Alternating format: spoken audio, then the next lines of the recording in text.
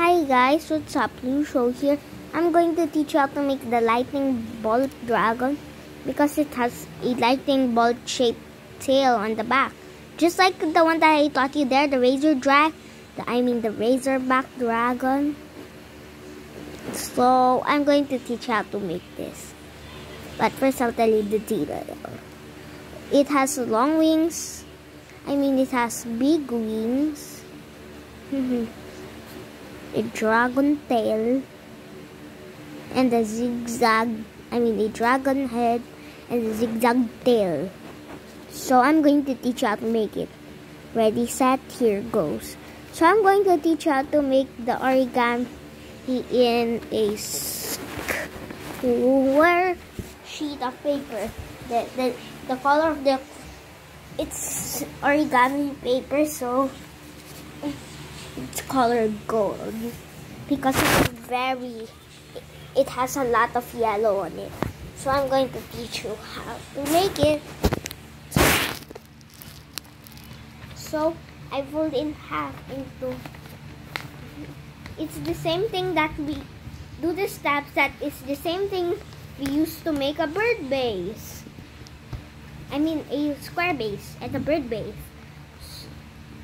I fold in half like this and like this, and also unfold, fold like this, and then fold in the other part into the middle.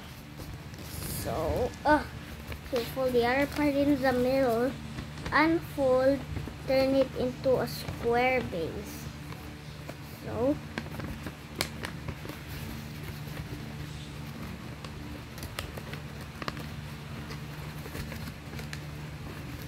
you do like that. You turn it into a square base. Now turn it into a bird base. Do like this. Put the edge parts into the middle. And now unfold them. Pull the flap up. Pull the down flap up. And then now we put the two folds. We put the two folds together. So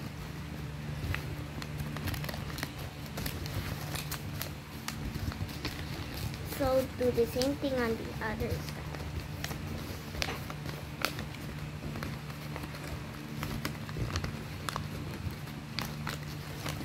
So once you do this same thing on the in the back part, it's not like this. So now